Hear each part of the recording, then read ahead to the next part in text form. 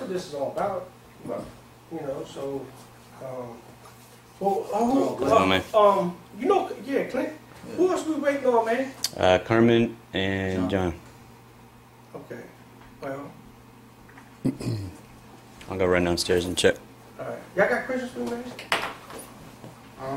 Call Jonathan, Anthony. How'd you get started? How I got started this? Yeah.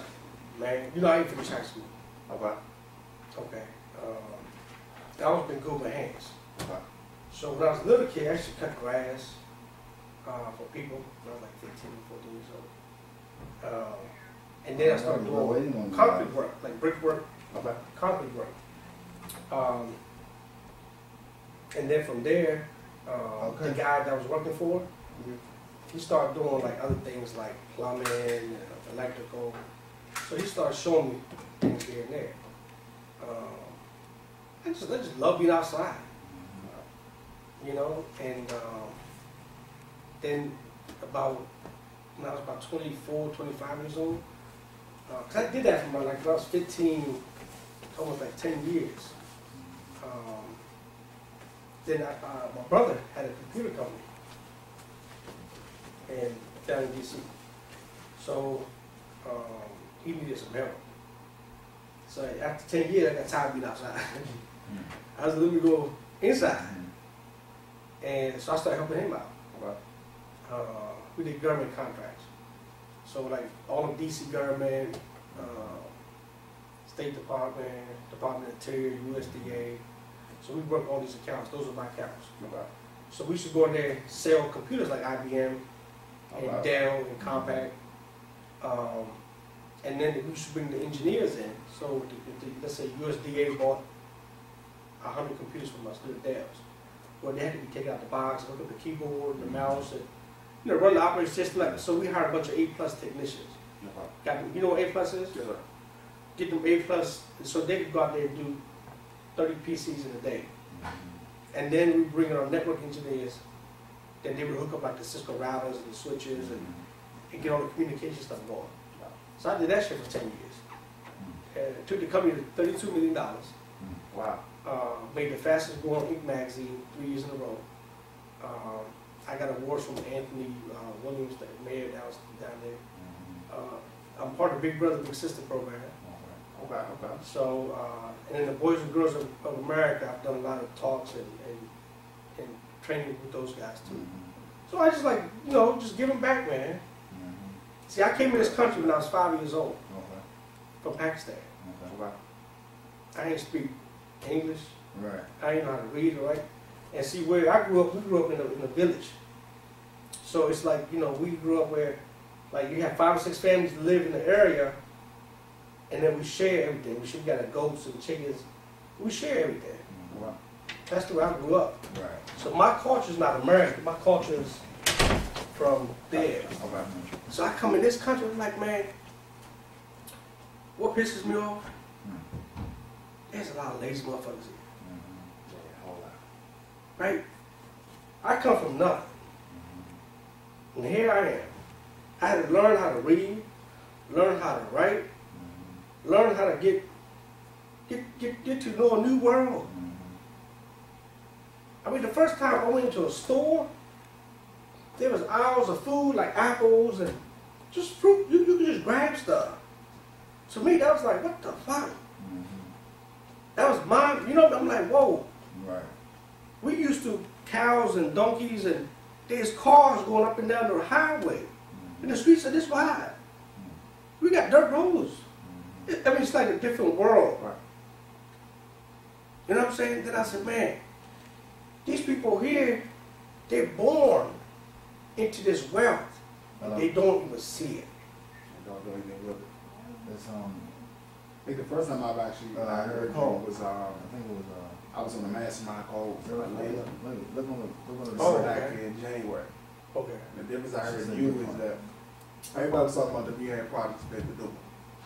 When you came on, you were talking about, I want to get some commercial developments that actually put in my own development. Right.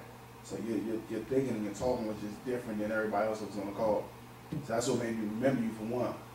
And then John then emailed me about the training. I said, oh, okay, that's what it is. But when I heard you on the call, I was like, yeah, the thinking was just different than everybody else. And that's what Jonathan tells me, like Marcel and these guys are teaching these things. They like teaching this stuff. I'm trying to teach people this stuff. Right. Because I want you guys to realize the only holdback in this world is you. You get in your own way. Right. Get the fuck out of your way and let the sky be the sky and put it out in the universe. Mm-hmm. You know what I mean? You can do whatever you can do all this. Right. It's just you gotta apply yourself to it. Mm-hmm. Kobe Bryant didn't become Kobe Bryant by not going to practices, Right. not sacrificing, not giving up certain things, not running the streets. He became who he is, just like James and everybody else. Right. And that's what I'm saying. I come to this country and I see this stuff, and I see people being lazy. That shit don't make sense to me, man. You see what I'm saying? It's spoiled, man. Yeah.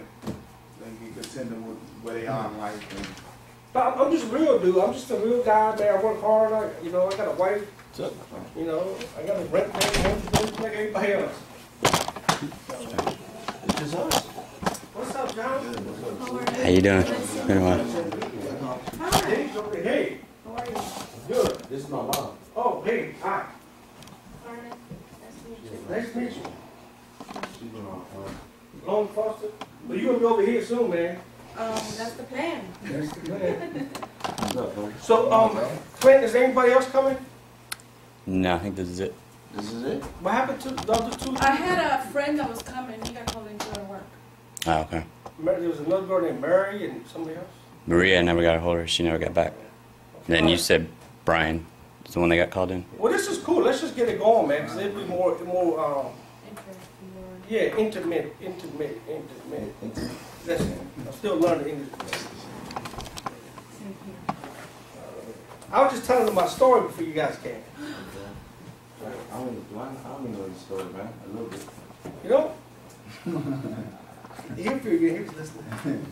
I'll let you know. No, but Clint, he's gonna record it. Trying to get license too. Oh, okay. You got your license? Yeah. You recorded, I Clint? didn't get it. You ready? Oh. All right. So I'm just gonna rewind the tape. all right. So, okay, Jonathan, here's my story. Carmen, here's my story. So I was just telling them, basically, I came to this country when I was 5 years old. I come from Pakistan. Okay, so when I came to this country, I didn't speak no English, I didn't read or write, none of this stuff. And I come from a little village in Pakistan, where we live, there's like 6, 7 families live in the village. We have our own goats and chickens and stuff, and everybody, works together as a team. And that's where I'm brought up, that's where we're raised. So, we can go out and, get the eggs and help the women with the wood so they can cook and everything. Yeah. And then I came here in 1975. Okay, so we didn't have no green card. We didn't have no citizenship, none of that stuff. So, my dad was the first generation here. So, and it's five of us, 5 brothers, no sisters. So we lived in Arlington, Virginia. So at that time, in the 70s, you gotta keep in mind, World War II ended in '68, right? So when World War II ended, there was a lot of, Or Vietnam. Vietnam, World War II? oh, Vietnam. And there was a lot of immigrants that came to the U.S. between the 70s and 80s, okay? So in Arlington, right over there by the Pentagon, you had the Chinese, you got Laos, you got Spanish, you got Africa. It was like a melting ground. It was like everybody was trying to survive out of this area. So we delivered like newspapers and, took out people's trash and cleaned gutters and anything we could do for cash, right? But it was 5 of us. So we did that for a very long time. And I never finished high school. Got in trouble with this whole system down here. But one of the things that I never really understood was, like, a lot of people that are born in this country, they're born into a lot of wealth, but they just don't realize that what they have here. You know what I mean? I mean, like I was telling them, first time I went to a grocery store, and I seen foods, like aisles of food. To me, I was like, damn.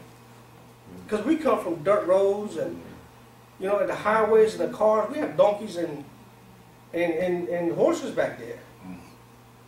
You know, it's like a totally different world. So then I'm like, man, these people here, they don't get it. You know, so my thing is today is just to kind of share my knowledge, my experience, and help people, man. Because I want to create value for you. The more value I create for you guys gonna create value for me. And like I was telling them, I can't take this with me. So I'm gonna die, and God's gonna be like, well, you held your knowledge back. But if I could help 1,000 kids, 1,000 people, then He's gonna be like, come on in.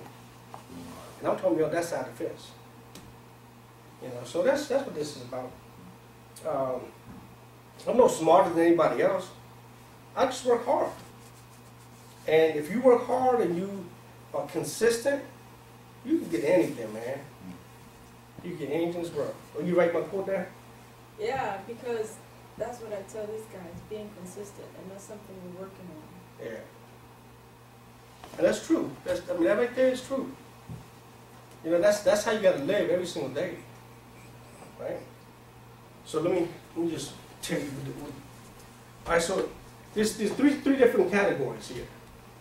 Okay, so this is this category. This is this one here, and this is this one. So if you live like this, what happens? The outcome is everybody's going to win. Okay? So the actions is you got to have integrity. Training, like I was saying, you got to train yourself. Just like, I'll give an example of Kobe Bryant.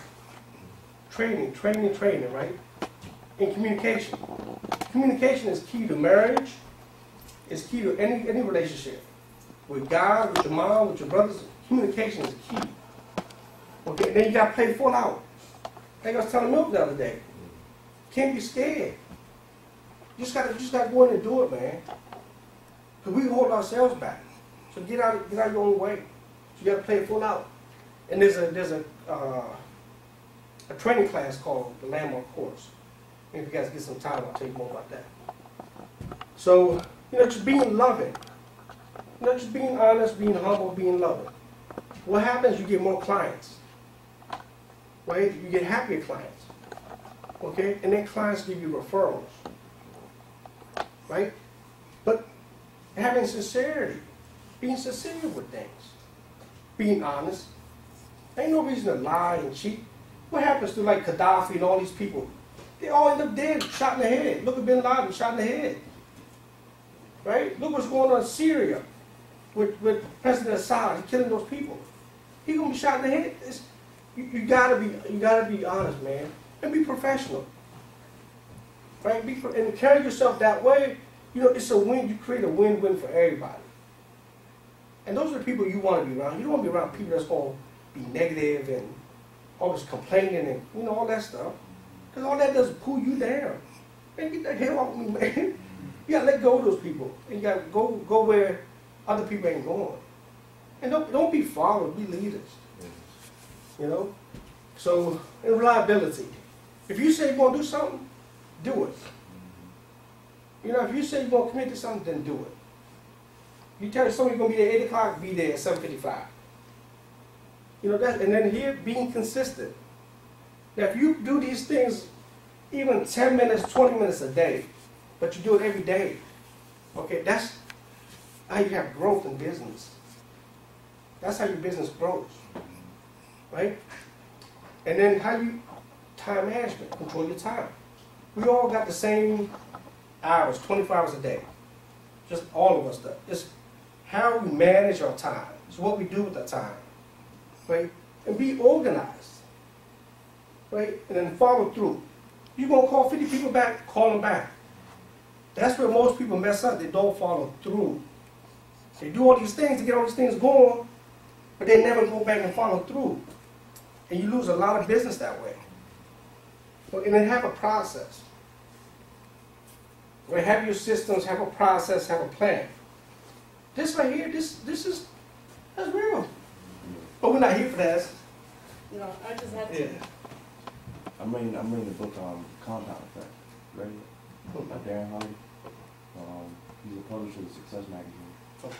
Yeah, just cranked it up. Other book. All right, so today we're going to talk about construction and how to do a construction budget, right? We're going to talk about estimates, like how to go out. And when you're at a house, now for you, well, you're an agent. I'm becoming an agent. I should be an agent soon. So for us, as well as investors, is we got to know how to basically handle when you go to a house, measure how much it's going to cost to replace carpet, how much it's going to cost if you want to put in hardwood floors, how much it's going to cost if you want to put in ceramic tiles, right? How much it's going to cost if you rip out a kitchen and put in a new kitchen, right? And then some of the things that you can do inexpensively to create value for the house, like stain the deck, paint the walls, just add curb appeal to the outside of the house by adding mulch. We're going to talk about these little things because the goal here is for us to make more money by having more knowledge to be able to serve the client. Regardless if you're selling the house and you go to a listing situation and you say, look, you can get maybe $200,000 for your house the way it is. But if you add some value to it by doing these little things, add $1,000 to $1,500, or if you rip out the whole kitchen and add this, now you could probably get $280, $270. Right? But be able to have just a basic understanding on how to go in there and talk with authority and talk with confidence, and then be able to, because people see when you don't know something. Right? And keep in mind, you're just giving out a ballpark. You're not contractors. You never will be contractors. But to have a basic fundamental understanding. Right? So that's what we're going to talk about there. How does that? Yeah. Yeah? All right, so if y'all have any questions, like what are the things you guys want to cover? Pretty much everything you said. The construction Yeah. budget, figure out what's some costs. Okay. Same thing. All right, so some of the tools you gotta have. You gotta have your coffee in the morning. Absolutely. Okay. I'm on a diet, but I had to have a donut today. You gotta have a tape measure. You gotta have able to measure. Okay. Hardwood floors, they come in different thickness and different sizes and stuff like that. So we're gonna talk about how to measure the floors, and also gonna talk about how to resand the floors. A lot of times the floors are good, but they got stains on them. You can resand the surface and apply a new finish on there instead of replacing everything, right? Gotta have a knife, okay? Because you get in situations where you gotta cut something or whatever. You should always have a knife. This is a builder's, contractor's knife, but you should have one. You should always carry a towel, because there's houses that have mold or it just stinks in there, or when you touch something, I've did it a couple of times. You gotta have something. You don't want to go home. My wife get mad because I be going home like this, and she got to do laundry 2 times a week instead of once. I keep a little recorder with me because a lot of times I'm not able to write, but I can walk through a house.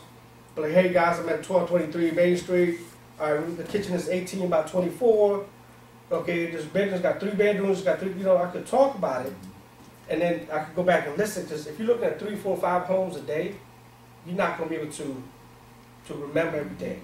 That's not big on the phone, so that's. Well, okay, I'm old. I've done it. But that's on the phone now. Yeah, voice recorder. So you wouldn't need that anymore. I'm paying $50 for this, man. That's what I'm saying. No, avoid another cost. Use your phone. Oh, I don't have those. I still got this one here. You You should should have have a that. recorder on it. You should have that. Clint's my IT guy. So he does all that. I'm still. In case you forget that, you still have a backup. But I'm comfortable with this one. Yeah, I'll keep this one. And then have a calculator. Have a calculator with you guys. All right. Now this is a kind of cool tool. This is a material estimator. It gives you it's a calculator in here.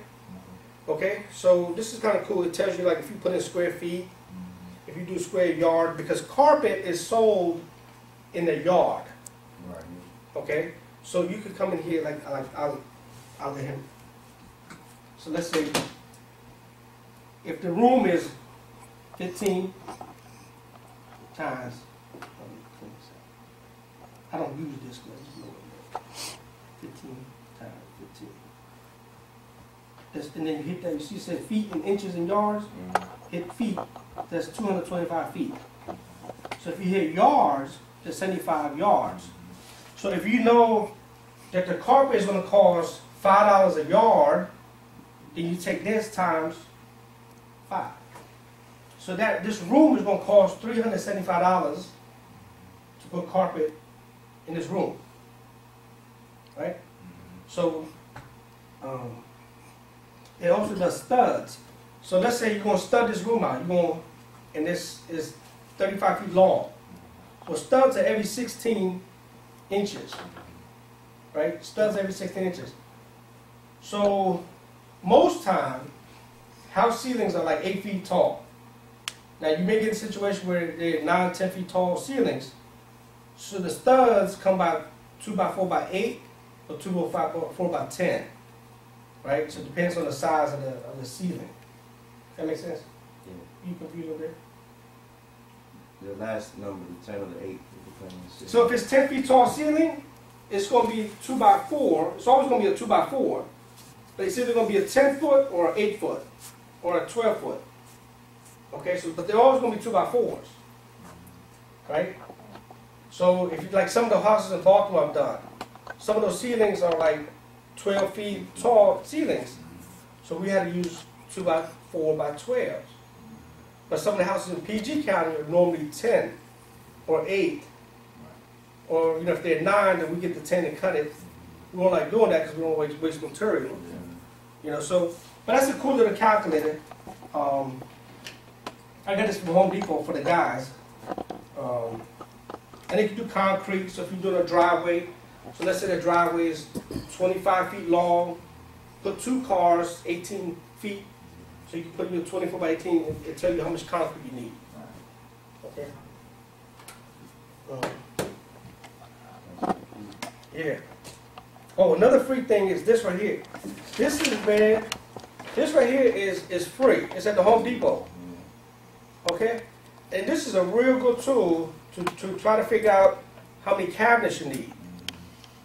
It's very easy to read, and it tells you step by step. Okay, and it gives you the size. It tells you the size of the wall cabinets, right? It tells you the size of the base cabinets. So the base cabinets are the ones that go on the floor. Those are the base cabinets. So usually, let's say you do a 30-inch sink, that's going to be a 30-inch base, right? And then if you do like the walls, if your height, like this even tells you the height. So if your height from the floor here is 96 inches, it tells you the different ways to measure the height. If it's 84 inches, then it'll tell you your height. And it'll give you a couple of layout examples of how you may want to reposition that kitchen. Right? And so, and then here, like every square is basically 12 inches, 1 foot. So you could just draw a diagram, so like I was just doing here. So let's say I do a kitchen island, and I knock down the wall and put a little island there, so I know how much granite I'm going to need, what kind of cabinets to put down there. So you could use this diagram very easily. And just read it. Just read this step by step. They're written in Spanish too. And then on here, it'll tell you the accessories. Like, so let's say a couple of houses I've done, the end cabinet might be next to a sliding door to go out to a deck, right? So you could do accessories like put like little another side panel on the side of the end cabinet to give it that finished look. The bottom line is you want to have a good product, right? Good products automatically sell themselves. And sometimes where a lot of investors go wrong, a lot of builders go wrong, it's like they'll go 89%, they'll go cheap. Towards the end. It's like, damn, I should have put in another $1,000 and I would have saved 45 days. You know what I mean? So sometimes if you just put in the extra $1,000 or whatever, like I'll put in window rods. I go to JCPenney and get drapes, right? So my wife goes in there, she does that. So if it's 96, so we put in little drapes. So let's say it costs us $500 to put in drapes So what? But it makes the product look better, but also gives the home buyer another incentive. So she could go look at 10 houses. You know, that one had window drapes and it had blinds. It's one less thing to do. Exactly. She moves in. The objective is to make it easy for a buyer or a seller. Make it easy. Take stuff off their plate to show them your value, show them your added benefit. This is why they should deal with you. This is why they should deal with you. This is why you're different. This is why you're unique. Your added value. And all these DVDs and CDs, that's what they all tell you. Where is your uniqueness? Where is your added value? Right? So by knowing these things and having the right tools, it's going to allow you to put yourself in another bucket. Because you want to get away from the buckets with all these other crabs that are just pulling you down. Because they get what they're getting because they're not doing what's necessary. If you do these things here, be consistent, and you just apply yourself and put time and practice, you put yourself in the bucket, that's when things will start happening. Right? Yeah. So that's what this is about, right? All right, so now I got cabinets here. My products, I try to go to Home Depot just to see what their cost is, but it also depends on the area. If I'm doing a house in Capitol Heights and I know it's only going to exit at 169, 159, 139, well, I'm not going to put in, high-end cabinets. I'm not going to put in, like, designer cabinets. But if you go into an area like McLean, Virginia, where I could sell a house for $900,000, or go to the city of Alexandria, where I could sell a house for $800,000, well, I'm going to put in a better product. How about DC? It depends, DC way. Now, I've done a house in Trinidad. I did put in these cabinets, and it went like this. But now, the difference between these cabinets and the cabinets that you get over there is probably a cost of $3,000. But then you got to look at it, well, holding costs. If I put these cabinets in, I'm going to get the house sold quickly. But if I put those cabinets in, it's going to cost me $3,000 up front, but it's going to sit. Maybe 30 days or 45 days. Maybe 20 people that come look at that and then consider putting a contract. Or the 5 people look at this and put in a contract. It goes back to the end product. Right? But one thing you don't want to do, you don't want to overbuild. You don't want to put extra $50,000 in the neighborhood when you know you're not going to get it out of there. Do you ever go look at the competitors finish? All the time. And just see what all the time was active on the market? Oh yeah, all the time. Okay, so floors, when you do floors, right, so Home Depot, they have a box which covers 17 feet in the box. All right, each box is like $67. Okay, so if you got a room that's 15 by 15, and you could use your calculator, it'll tell you the square footage, you know how many boxes to buy, right? So that's your material cost. Okay, know the measurements. Now labor cost is going to be anywhere from $5 to $8 a square foot to install hardwood floors. It depends now. A couple of houses I've gotten into where I've taken back the carpet, I've taken back stuff, and the plywood, the subfloor, was rotted out. The floors go like this, they rotted out. And the joists is moved. That's like when you got to fix the joists and you got to put in new subfloors, and the price goes up. Because sometimes the floors are like not level, right? So that means because the joists go like this on the bottom, and then the subfloor goes on top. Right. So you gotta, if you take the old floors down or take the carpet down, you notice that then a piece of plywood, which is 4 by 8, okay, it's going to cost you about $30, $40. Right. Depends on if you're going to go with the 1/2 inch or 3¼ inch. In my house, I would go with 3/4 because you want more stability, and most Americans are fat these days. Right. So I'm just saying, so things like that, you want to keep all that into consideration, right? But also you don't want to overbuild at the same time, but I believe in doing things right. So don't go cheap on materials. And always put in at least a 15% overage. Okay, at least a 15% overage. So you could determine, let's say you're going to drop $30,000 in a house. But keep in mind, if you take down, let's say it's got wood paneling, you peel that wood paneling back, it could be termites back there, which there was many times. Or it could be some of the studs back there are like, were just rotted out, right? Your cost goes up. And see, and if you're gonna stay in this type of business, you know, you don't want to cut corners. You know, you don't want to cut corners. You want to make sure that if it's going to cost you extra $500 or $1,000, put the money in and do it right, because you want referrals. You want referrals, and you want to deal with people, ethical contractors. They're going to tell you, look, the right way to do is rip this shit out and put in a new one. That's the bottom line. You know, so and also I got this moisture. This is a moisture reader. Okay, so a lot of times these homes that have been sitting around for like 3 months, 6 months, 12 months, they have moisture inside it. So you can put this up against the baseboard on the floor, and it's got a reader. It'll tell you, and it comes with a little diagram here. Is that good for drywall as well? Yeah, drywall and wood. You just change it to put wood, if it's wood, if it's drywall, and you pass this around. It gives you a rating. If it's 23 or something, then there's a lot of water back there. So, you know, that could be issues. So when you do your budget, just always think, okay, I may have to take this whole thing down.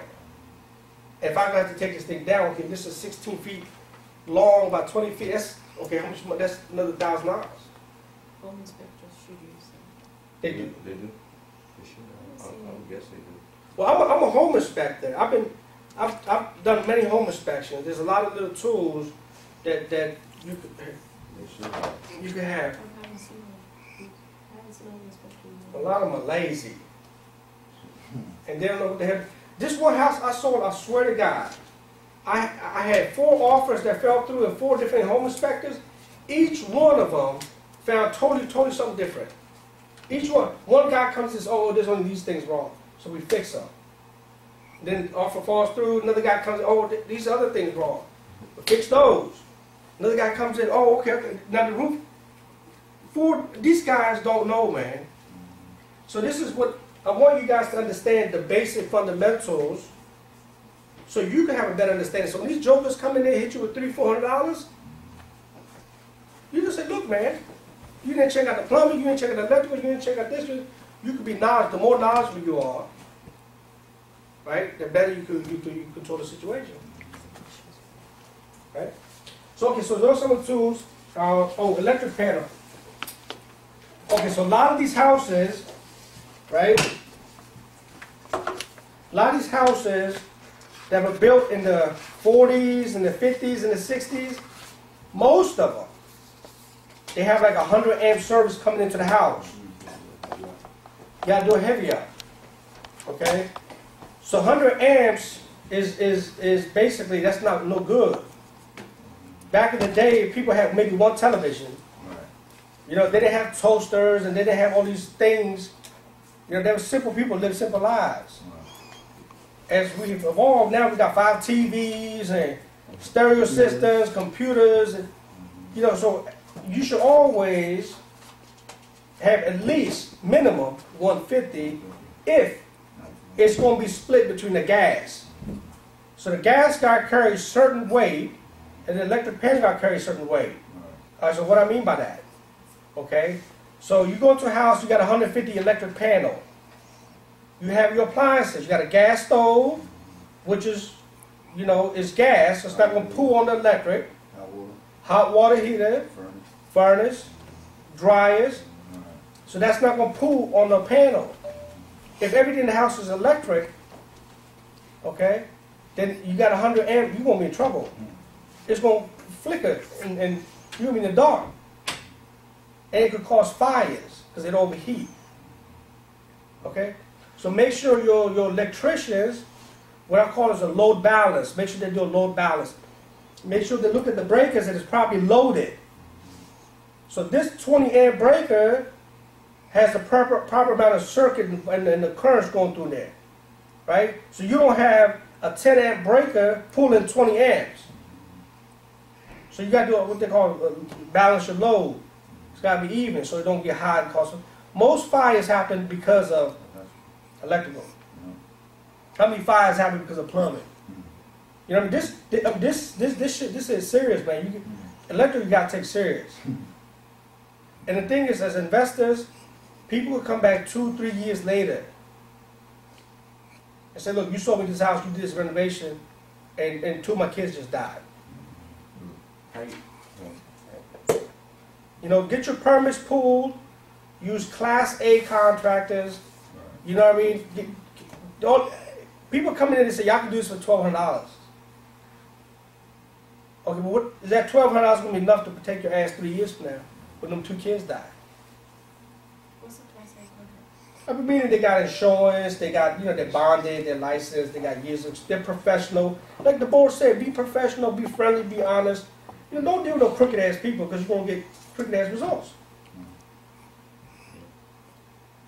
You know, this, I mean, I get calls from everybody, oh, I do everything. I do everything. What the hell you specialize in? You know what I mean? You do everything. I love football. I look at football team as everything. You got to play your position in terms of where you're good at. If you're a quarterback, stay in your lane. If you're a running back, stay in your lane. You don't see a running back being a line defense man. They don't play multiple positions. They play their key position. And that's how teams win. By having the right people at the right area, because we're not strong at everything. We all have weaknesses. You bring in the people that you need to cover your weaknesses. So, but make sure your electrical stuff is done right. So when we go inspect some of these houses, especially when you see those little twisty fuse boxes, yank them out. The most heavy is going to cost you about $3,000 to $4,000 is what's going to cost you. Okay? So and also, if these houses don't have air conditioning systems, now you got to put in a disconnect switch. Okay, so that's, you may have to put in a sub panel to put in a disconnect switch. Right? So all these things, just have an idea. So when you look at these homes in the 40s, 50s, and 60s, look at your panel, see what kind of panel you got. You got updated, it's $3,000 to $4,000. Right? And then so plumbing, I don't have no plumbing stuff here, but plumbing, most of these houses are built out of cast iron drains. The main drains are cast iron. Okay, just like anything in life, everything has lifespan. The milk goes bad after certain days. Right? We're all gonna die after certain things. Everything breaks or cracks. So a lot of these older homes, they tend to shift. So look at your main drain. You see cracks, you see like a lot of rust, a lot of metal in there. There's a good possibility you may have to replace the main drain. Now, one of the things that you can do is contact Roto-Rooter, pay them $500. They'll come in with the camera snake. Okay, they'll snake out the whole line and tell you if underground, if there's clogged up or broken underground. Right? $500, you get that done. That could be an added value to say, hey, Mr. and Mrs. Homeowner or seller, buyer, whatever, we have checked out the main drain. The main drain lines are clean. Again, added value. You want to make yourself different, make yourself unique. Right? Added value. Right? And plus, if you know that the house is got issues, that's a pretty hefty repair. You got to dig that stuff down, so usually 8-9 feet down. Right? So I had to do it. Believe me, we did a house in Baltimore, so the tree was right outside the sidewalk. It's filled with roots. I got pictures. We pulled out almost 15 pounds of roots and dirt out of there. We had to dig all the way underneath the sidewalk, close down the sidewalk, close down half the street, go all the way underground, go into the house underneath the foundation, take out the whole pipe, put in a brand new pipe all the way running out to the street. That's yeah. You know, so I mean, it's just, you just got to be, look at the age of the house, look at where the house is located, look at any tree lines, you know, look at all these things to you know, kind of just estimate when you do inspections and things like that. All right, any questions so far? Make sense? Right. It's good stuff? Did he tell you what he did? No. Power preservation. For which bank? first freedom of reservation. We have a lot of banks, different banks we work with. So you're like a third party? Yeah, Okay. Yeah, I thought about that, but they don't pay you nothing. you gotta do a lot of work to get paid. Yeah, and then you gotta carry the invoice. Yeah. Yeah, that's, So he in and out of houses all day long. yeah. All day. See some nasty houses too. Yeah. Hey, Gary, bottle Lysol? Nah. You should. You should. I'm telling you, man. Huh? What, for the spray house? No, even when you're driving, because you touching your We got steering hand wheel, sanitizer and, you get all that stuff? yeah. Hand sanitizer. Yeah. We went We to a stopped house, washing him our and I, hands. where this lady was in there, no electric, probably no water. Mold in the basement. She had some type of water moisture problem down there. Oh, man. The foundation might be like leaking. That's a short sale. Yeah. You see it. One of my instances. I mean, it's terrible. She shouldn't even be living there. No. Hmm. You tell you, well, She knows. she knows. Yeah. And she ain't got insurance? I don't know what the I situation don't know is. what the situation is. Hmm. That's sad. It took me 6 months for her to actually list it. Wow. She's She on- older? She's on Bank of America. Oh. Well, oh, you gotta have a cigar, man. You gotta have a cigar. I love cigars. All right. Okay, so that's the stuff, right? And okay, granted. So when you do, have a pack. This is $3. When these batteries die, just throw it away. Get yourself another one. It ain't expensive, but have that. Okay, granted. We're gonna talk about granted, and we're gonna talk about backsplashes and ceramic tiles. Okay. So, most women want a nice kitchen and a nice bathroom. And that's what sells the product, right? So, a lot of times, again, you could spend $2,500 or you could spend $4,500, $2,000 difference. It really makes a big impact on the finished product. So, the finished product is what sells the house, not what's behind the walls. You can't see what's back there, right? So on the third phase, which I call the third phase, which is the finished side, you have to pay real close attention, because that is what you're going to deliver, is the third phase. So not to cut you off, what are the first two phases? Well, you got your demolition, Demo, your rough edge. get it all out, look at the structure of the house, look at the bones of the house, Right. look at the grading, look at to see if there's any water issues, the leaning, look at the joists, look at the bones, look at your mechanical, your electrical systems, look at your HVAC systems, you look at your plumbing systems, because at that phase you can take stuff down, move stuff around. Okay, because it's still in the first and second phase. Look at your main drain, look at all these things. You got to bust the concrete open at that time, bust it open. But you get third phase and you're like, oh shit, I got to go backwards? Oh man, it's going to cost you more money. So that's, first phase, demolition, you get the guys in there, in a week they can have it cleaned out. And if you say, okay, push this wall out, take this wall out, okay, move this out, then you come back, everything's done. Now you can say, look at the floor plan, and you can determine, okay, now I can see what I'm working with. I'm working with a 25 by 25, right? And then you have to have vision to say, okay, with this particular space, how am I going to lay this out? How am I going to work this in? Okay, I know there's a support beam here, so I got to have columns to hold up the support beams, right? Okay, well, all right, so there's the main door over there, so you got to kind of look at the whole space to see, how, if you was living in this house, what you would want to do. Would you want to live here? Would you want to put your sofa here, put your TV here? You have to visualize that, right? Do I want an island here? Do you want to be able to look when people walk into the house?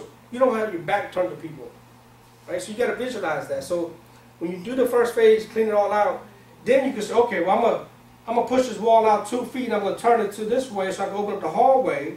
Then once you do your framing, then okay, I'm gonna put an outlet here, I'm gonna put an outlet there, I'm gonna put a 3-way switch here, I'm gonna put a 2-way switch here, so when you come upstairs, you don't have to go back downstairs to turn off the light. So now you got to do your electrical design on how you're gonna run your wires. Is that phase 2? Phase 2. Because the walls are open and exposed. And you've already looked at the joists and the studs. So that's when you're going to say, okay, I'm going to put in, if you know you're in the bathroom, you got to drop in your GFIs. Okay, so you know the tub gonna go over here, the sink's gonna go over here. Okay, so I'm gonna put a GFI here. And if you decide to do like sconks, again you gotta see what the product gonna look like. Then you say, I'll put 2 sconks here, so you know you gotta run a wire here and run a wire here. What is that GFI? It's like, what? No, go ahead. Like a safety plug for, near like when it's water. Okay, in the okay. kitchen. Gotcha. That's for bathroom and kitchen. Just stuff out. Okay. All right, so GFIs cost more money. Okay, so GFIs, about $20 to $25. Piece? Yeah. A piece? Yep. The good ones now. Don't get no cheap shit. You get the cheap ones for $9, $8.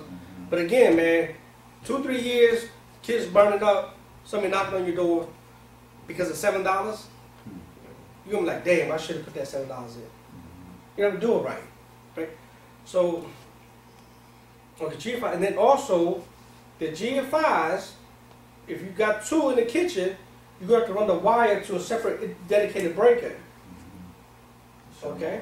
You have dedicated breakers. A lot of times you got a GFI, you connect this GFI to this outlet here, and then this outlet here, and this outlet here, and this thing resets. Well, these outlets ain't gonna work, I seen that. right? Because it's pulling too much load, it's pulling too much current off of that. So you got to reset. If you reset, you know, either you didn't run the wire right, you put in a separate breaker. Yeah. So now phase 2, you get your electrical out the way.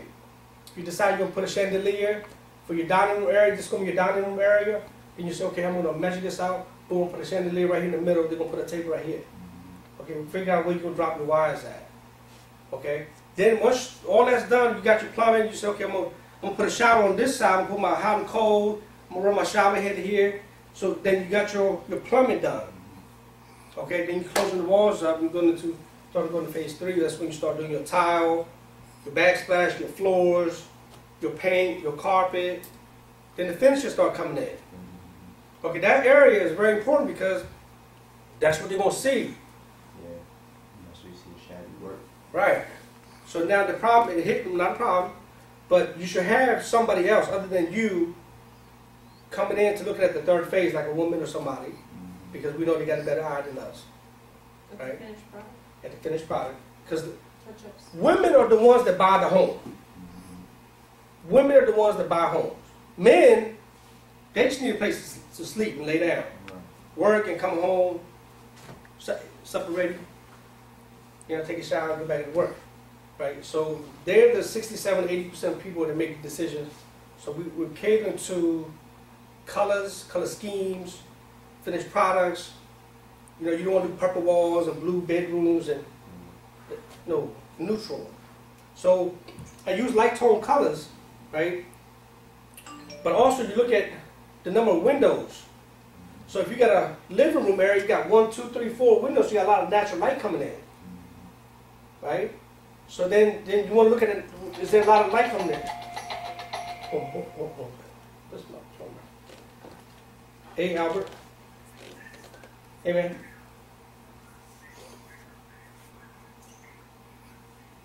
Oh, okay. She gonna call me back? Okay, man. Right. Hey, Clint, this guy's gonna call back. He's getting replacing a water heater. Mm-hmm. He's at Home Depot, so give him the credit card number to pay I got for that. I have it. Yeah. Albert's doing the work. Ain't it nice to make money and still have fun at it? But yeah, so the windows, you look at the windows, man, and you know, if you decide to do your, I don't have my paint swatches, but your paints and your colors and all that stuff, you know, get 2 or 3 people that you, or like Jonathan says earlier, go and look at other finished product that's your competition. And It's a beauty contest. yeah. And I do that a lot. I go and I look to see, okay, if this guy didn't put no backsplash, or he used white appliances, or he didn't do crown molding. You know what I mean? So then I go back, so I'm gonna drop in my black, so stainless steel, crown molding, shadow boxes. And I think the light one, because a lot of them finished product out there is all dark. Yeah. I like the light one. Yeah. And the light will open us up the house. It makes the house look bigger. The dark closes, you know, closes. Now, if you're in the basement you know, most people try to use the basement area for like a bar, wet area, or entertainment. That's something. But you have, again, with the basement, be careful. You know, don't go super dark in those areas again. You know, so the granite will, you know, you have like granite. You have Class A granite, you have Class B granite, and you got Class C granite. There's a different price for each class. Okay, so Class A granite will be anywhere from $55 to $65 a square foot. Okay, Class B is going to be anywhere from like $50 to like $42, $44 a square foot. Is it just a price difference? Well, and it's also the colors. The colors. So it's not the quality of the product? No, because all granite is going to be 3 1/4. Okay. It's all going to be 3 1/4 inches. Now, well, be careful. There's some stores will try to give you a 1/2 inch slab. Those 1/2 inch, they're going to be like, oh, our price is $27 a square foot, but you get a 1/2 inch. You sit on it, it's going to crack. Yeah, right. You know, so it should be 3 1/4. Okay. So again, you know, when you're doing granite, again, you want to be able to make sure if you do the backsplash, you do the tiles, you do the granite, you got your colors of your cabinets, you got the the colors of the hardwood floors, then you got the colors. It's like the whole picture's got to come together, right? It's all got to come together. Make sense? So, and the same thing with bathrooms. And the same thing with the bathrooms. It's all the pictures got to come together. Now, if the guys do custom tile work, where they put on a diamond angle rather than just straight 12 by 12s, okay, that just looks so plain. A lot of my work is custom. I do custom diamonds. I put inside the bathrooms. I put in like shower bottles where you could take a shower. Yeah, I see. And then I put stools. Like I like to sit down in the bed, drink my beer, take a shower. Yeah, you serious? I got my little stool at the house. But no, it's good though, because my wife, she'll put a leg on it, wash her leg. So I put like little stools. And then I got a little holder. I got 2 holders, one for her, where she puts her stuff. I keep my beer in there. But it's cool though. It's like it's decorative. Yeah. You gotta be different. Personal. Yeah, and so I do like a lot of diamonds and things like that. But again, people see the finishes, and the finishes are what's going to set you different from your competitions out there. Right. So the goal for all buyers is that they want a move-in ready product. They want to move in, they want to put their bags down, they'll have to get the house clean, and boom, they want to live. Now most things for sellers is sometimes their kitchens are just outdated. You know, and by providing extra $5,000 to $7,000, they could get $35,000, $40,000 extra. And for investors, you know, our goal is to have a good solid product that we can put a brand on it. And people say, you know what, that is a brick front property home. I bought that 10 years ago. Right? And be proud of your stuff. Right? So, but any questions so far? It's good? Good information? Yeah. You know, this is my first class to go like this. For real? A construction class. I usually do an investment class, but this is my first construction class. Right. It was Clint's idea. Because I asked Clint one day, he was having a beer. I said, Clint, what the hell most people out there looking for? He said, they don't know how to do a construction budget. Nope. And I said, really? Because to me, it's natural, so I'm thinking what's natural to me is natural to everybody else. Yeah. Right? And then he's like, no, because I said, okay, well, shit. We actually have a cheat sheet that I grabbed from somewhere. The construction, like floor by floor, section by section. The one in the blue. What is it called? Inspection sheet? The inspection sheet that we Inspection sheet use. you use? But does that have a cost of material and stuff? I think so. It is broken down. So it's a nice little inspection sheet. I think I got it from a training. We gotta show it with you so you can see it's all broken down by room. Okay. All right, cool. But, all right, so far it makes sense. And I told Clint I was going to put this. We buy houses. Hey, Clinton, get this on the camera. We buy houses cash. 14 days or less, give us a call. But yeah, Whose number? That's you guys? that's the office number here. Oh, yeah. Yeah, that's the office number. That's a small So little you, sign. huh? 18 by 24. That's Clinton handwriting. Okay. So here's the thing. So here, okay, I started off as a contractor, okay, building homes, and then I dealt with a lot of bad contractors that stole a lot of my money and did things wrong, and I had a lot of inspection issues when the buyer came in. And then when I went to find them, they were gone. And then I had to pay another contractor to go back and fix all this stuff. So a lot of stuff I learned the hard way, right? So yeah, and then I became a full-time investor, just doing more of my own stuff, right? And then I started dealing with a lot of bad agents that didn't really know how to work with investors. Okay, our number one goal as investors is to flip our cash. If I put in $85,000 in this house, I want to get my $85,000 back as soon as possible with my markup. I don't want that thing riding out for 90 days to 120 days, right? So be careful on how you choose your real estate agent that's going to represent your product. So, since you have that experience, what would you recommend to an agent how to work with an investor? Be knowledgeable. Be knowledgeable of this stuff. Be knowledgeable of what the outcome is. What is the investor's ultimate goal? What is the bottom line? Right? It's to move his money. It's to move his product. And if you can do that consistently for that guy, he will give you 5, 6, 7, 8, 9 other listings, and he's going to give you other clients. So the way I look at it like this: if he hires me to represent his product, and let's just rewind the tape. I like, rewind the tape. So let's say he bought a foreclosure from me, or a house that needs to be repaired.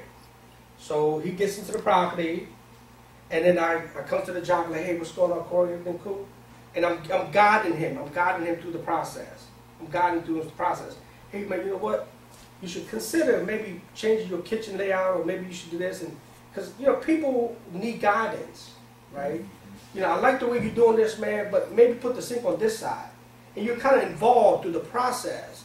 You come back 2 weeks later, and then now he's about to do something with the granite. You're giving him ideas. But also at the same time, you know that this house is going to get listed. It's just a matter of time. But you don't even know about it. Right? So that's a private listing. So now you're working with the guy. Guess who the guy going to end up giving you the listing to? The person that's been engaged and involved and helping throughout this decision. But you, as the agent, if you're good, you should already be marketing this property. And let's say y'all can say, hey, Corey, man, look, I already got me a buyer for this house. He's like, what? I said, yeah, I got 2 buyers already. When you gonna be done? I'm gonna be done 2 weeks. Look, I'm gonna bring the guy's buyer. He gonna be like, damn. Sold his house, he got his money back. And because I know he's about to finish his listing, this property, he's an investor. He's going to buy another one. He's going to buy another one. So when I know he's going to the 3rd phase, I'm like, check out this house, man. Check out this house. Check out this one. So I'm feeding him more deals. Because he want to flip his cash and go to the next deal. So now I'm feeding him my input, and I'm involved throughout the process, and I'm giving him the next deal. So now I made money on the buy side, then I made money on the listing side. Right? And then I just gave him another deal, so I made money on the buy side, I'm going to make money on the listing side. So that one client could give you 10, 12 deals in a year. Most people don't do that. No, they'll sell on the foreclosure, just walk to the next one. They walk to the next one. That's it. They treat an investor buyer like a retail buyer. Right. Exactly. They shouldn't do that. Exactly. So that's another class that we're going to do for agents. But for our agents here, we're going to do it for free. Because I want all the agents to understand on how to work and provide the NOI on their investment. How to do the due diligence for them on their behalf. How to run the numbers in the CMAs and to show, okay, Mr. Investor, you buy this for 100, you put in about a 50, the ARV is going to be 229, Here's gonna be your holding cost. Here's what's gonna cost you to get out of this deal. Here's gonna be your net profit. And I bring this to him. He can be like, damn, see? And you know what? We're gonna take 7 weeks to get this thing done for you, man. Oh, yeah, because you got the construction here going. That's how you do it. You like it? Oh. Yeah, what? Give me some feedback. Yeah. It makes sense, right? Okay. So that's how you do it. You know, but in a lot of these first-time home buyers, you know, they window shop there. They kicking tires. They take a lot of your time. They take a lot of your time. They're undecisive. They want to look at 50, 60 houses. I like this one, but I don't like the colors. I like this one. The kitchen too small. I like this one. You know, if you got plenty of time to work with them, then hey, you know, do it. But I look at time value of money. So time value of money means I try to make as much money as I can every single minute, every single hour, every single day. My time is extremely valuable. What God has given us is time. If it's 80 years, 90 years, or 10 years, or 40 years, it's what we do with our time. We could waste it, or we could use it properly, and we could get the ultimate dream, which is freedom, and have plenty of money to which allows us access to that. Right? So, okay, so Clint, what time is it? We got to go over to the house? Yeah, it's about 1:15. Okay, so let's go over to the house. Y'all have no questions? And most likely we'll have questions when we get to the house. Okay. All right, well, give me a testimonial. Tell me if I did a good job or a bad job. How would you say I did? 1 out of 5. I'll give you a 5. Give me a 5? Five. All right. Would you guys recommend me or suggest me to other people because I need more money? Definitely, yes, of course. All right, cool. And it was worth it, the price? Yes. Okay. My goal is like I want you guys to come here to be good agents here. And you know, my thing is that I create enough value and knowledge for you guys. You're gonna have more listings and more stuff, and therefore I'll make more money off of that. And not only that, but on the wholesale side too. I mean, we learn this. You getting deals Exactly. to your business. Exactly. You know. The thing is, man, I'm not a greedy dude. We sharing everything here. We sharing stuff. You know, that's just the way I've always been. That's my culture. That's the way I was brought up. When we grew up in that village, we brought up and raising as sharing and working together as a unity. You know, and we got to help our kids that they ain't doing shit. We got to get them back to work and get them involved. Yeah, You know, we are giving them everything and we're getting this. they're getting very lazy. Spoiled. Spoil you, there it is. All right, well, Brickfront Properties and Construction, we're going to go out to the property and, you know, we'll catch up on that side. Okay, let's go ahead. How many people are North Carolina? His brain works kind of like mine. Yeah. And then we But got, you need to come. You should show him yours. The mind map. You know, mind good. so From paper, you gotta take it over to. you got to implement it. It's good to put on paper because then you take it out of your head. Step one, take it out of your head, put it on paper. And then when you see it, then it becomes, you have something to work towards. And then once you say, okay, I've done this, then you build on that and build on that. It's a process. But yeah, we do a lot of stuff with the military, my own stuff. Just, you gotta keep in mind, there's a lot of soldiers coming home. Okay? In the next 2 years, a lot of these military folks will need either to rent or to own. And VA loans are a lot easier than FHA loans to work with. Right? So one of the programs that we're doing is called Home for Heroes. And the Home for Heroes program is we're giving back to the military families. We'll give additional stuff, additional warranty. We'll put in a new kitchen for half the cost. We'll pay some of their closing costs. We'll give additional buyers incentives. Okay? But yeah, but if they want a stainless steel kitchen, or if they want us to do a different type of bathroom, or if they want us to, you know, do something different, we're giving more value to the military families. Even school teachers, firefighters, police officers, you know, anybody that's public servant. So the program is Home for Heroes, is to give back to the community. You know, so it's all about giving back. I mean, you won't keep taking, you gotta throw stuff back in the universe. And then, so we'll show on this side of the house where the next stage office is.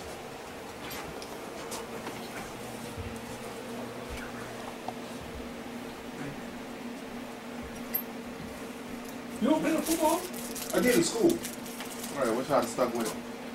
Huh? So wish I had stuck with it. Yeah. All right, so that's where Deidre sits. That's where Clint sits.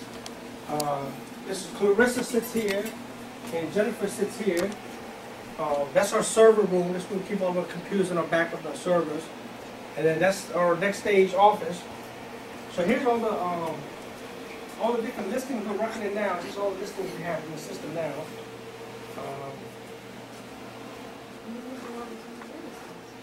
Yes, we have a lot of listings there. These are all the agents that are handling their license. All of them? Yeah, short sale. Any of these listings already on the contract? Yep. All of them or some of them? I'm not exactly certain. Johnny Baker's the broker here, so he runs the brokerage He's office. got a couple of lights. The ones that are checked on the contract. Oh, there you No, go. this one's.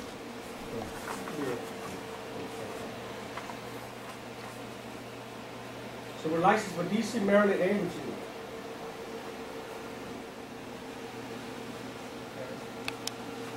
So this is the next stage side.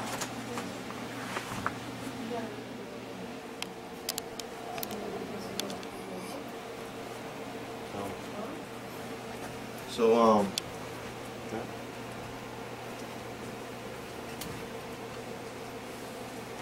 Okay, so let's go to the other property then. and they've got their own like in-house negotiator too, no? Oh, we got our own short sale negotiator. We got our own lawyers. We got our own title companies, and we do our own inspections. We got our own construction company. We got our own brokerage now. Everything's in house. Everything's under one roof. Everything's under one house. There's a lot of added value here. Remax, Long and Foster, none of these guys are offering what we're offering. And the fact that I'm personally teaching and training and adding value to you guys, because I want you guys to be really good out there. And I want you to be different. Right? So there's a lot of value here for that's why a lot of agents are going to be coming over here. Because they can see the benefits. All right? Go. All right, we're going to go to the property now. Stuff and then I'll hand you that thing. We sell these training classes, you got everybody paid. All right? So, Okay. who want to be the camera guy? What you want to do? What, right now? No, not now. We gotta do that. All right, so look, here we are, and this is the phase 2 of the class. We're at 3313. What's this? Barcroft. Okay, Barcroft. All right, so we're going to do the exterior first. Okay, so in terms of the exterior, when you guys are here, you know, you want to look at, you know, of course, look at the gutters. Okay, look at the windows. Look at the structure of the home, and then we're going to walk around, look at the grading. You see, the grading is going towards when it rains. So we're going to look at the grading. So let's see if we see any other cracks, like the cracks right here, the sidewalk. Okay, so the bottom line is, act like a home inspector. Is there a sheet that you usually use, or anybody on your team use? I've got all kinds of stuff in the office. I've got all kinds of stuff.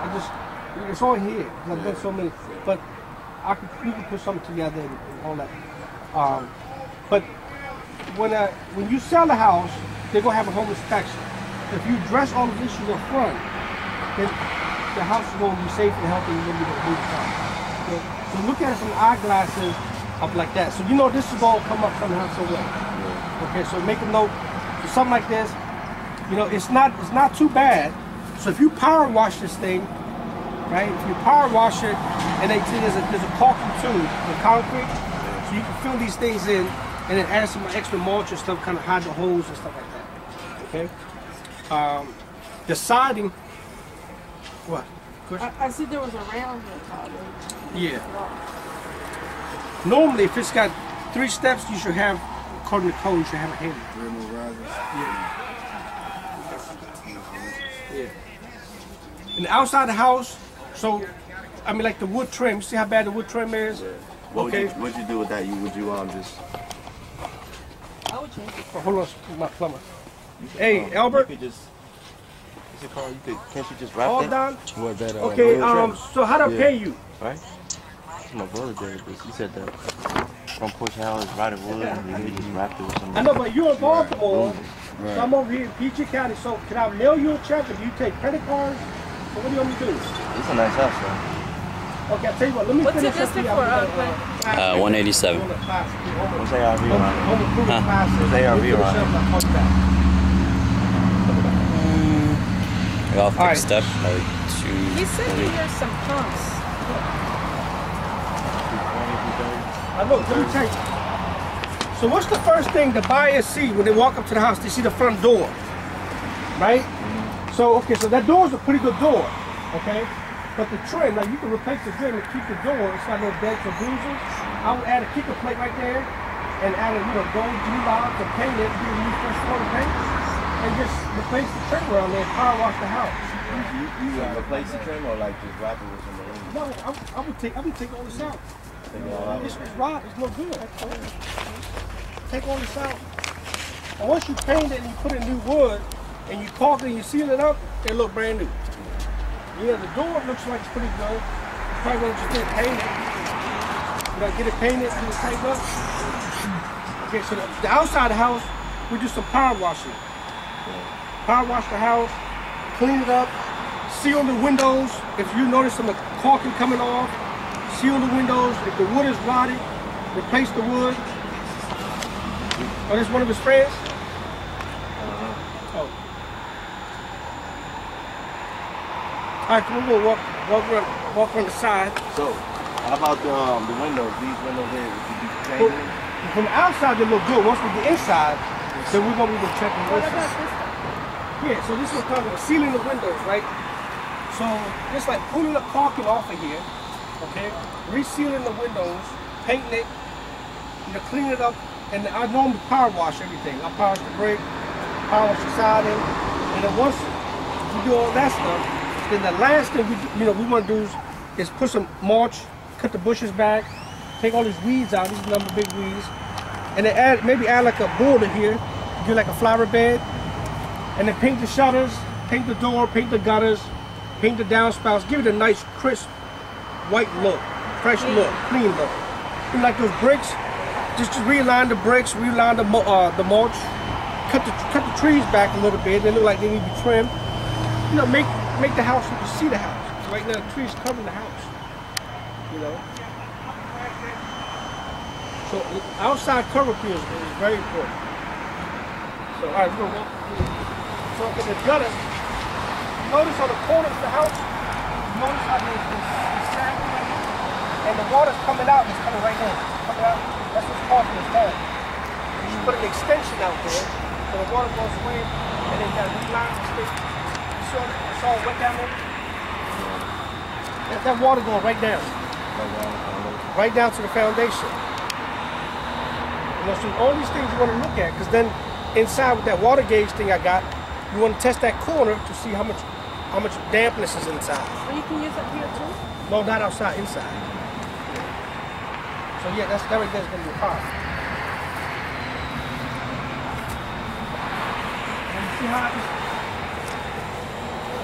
it looks like water's already hitting this area? Somebody stole the condenser. Yep. Right? Somebody stole the condenser. So because they stole the condenser, this is, you can't get FHA financing for this house. You still can. It needs to be fixed before they sell it. Yeah. They think so. You do FHA 2-3K, Oh yeah, so it's okay. get a contractor come in here, and I'm a FHA 2-3 contractor. Okay. So then I do this for a lot of real estate You guys, agents. contract? Yeah. So then we'll come out here, we still get 30,000, 25,000, stay within the 35,000 limitations. There's 35, it's limitations on it. On the streamline, it's 35. Yeah. On the full, it's unlimited. Okay, so look at all this stuff here. Look at the side of the house.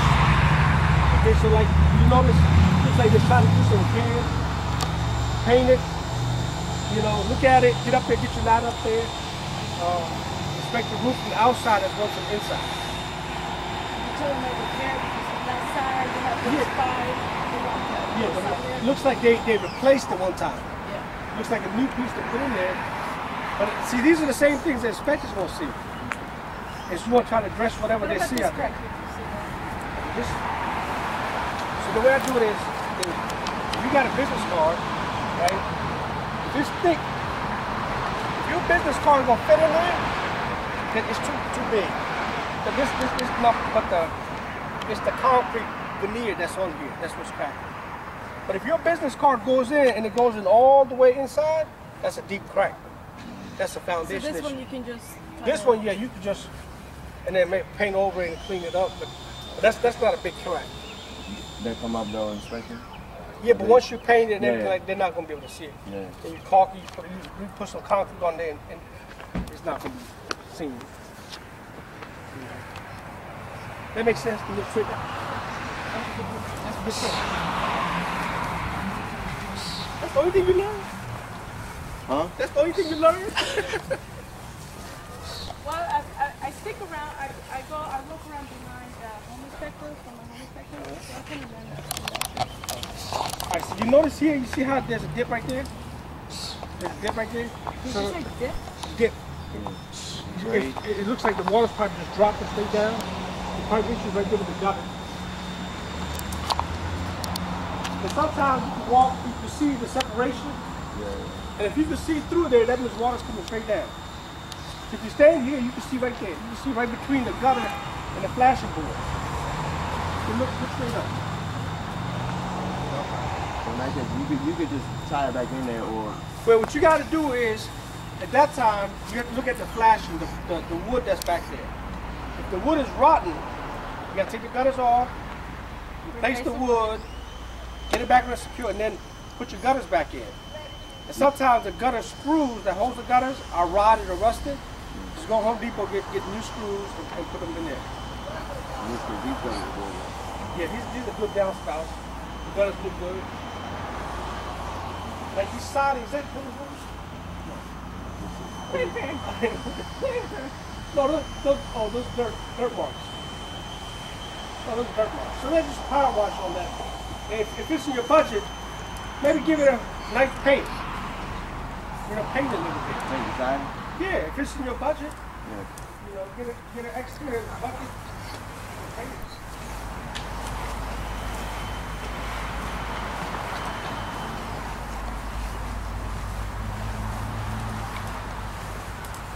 You see, this is going to come up. You see those?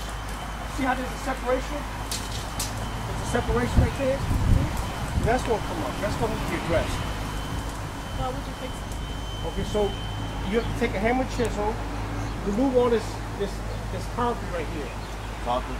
You see, this is That's a new filler. one. Yeah. That's a filler. Okay? So once you remove all this, because you can't put in new with that's there, because it's just going to fall right out. So you gotta So remove remove You the got to remove the old, look at it, see what's really back there. Does this include this side or this? Yes, this what they did. That they use it like in the front of the steps, the concrete. They put this concrete tube in here. It's like concrete. That's what they did. So remove about what, 2 inch? I would take it down, and then once you can look what's back there, and you know, maybe sticking a 2x4 or 1x1 back there, and then put more concrete on there, seal it up, and then the access, just caulk it off. You shouldn't see any gaps between the siding and the wall. It should be all sealed up. Could that turn? Once you take that off, could that be a big ticket item or something behind there messed up? No. If you see anything, you just the filler. Yeah. Because the goal is to sell the product, is to get rid of the product. The goal is to get rid of it.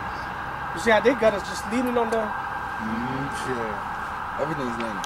Yeah. Like this might not be a B minus neighborhood. Take that one back.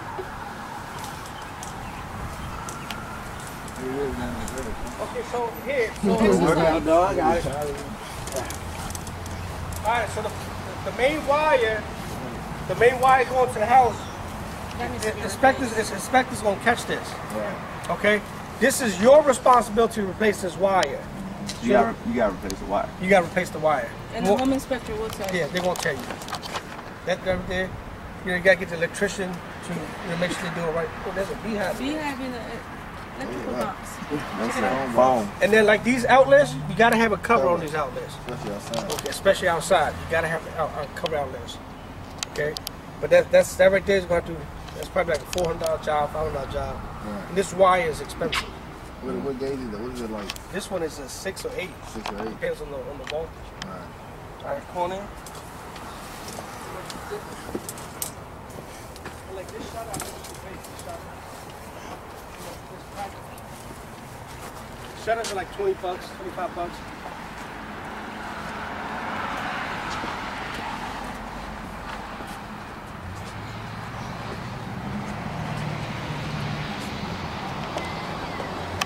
How we doing this, man? Yeah. You grab it back? Huh?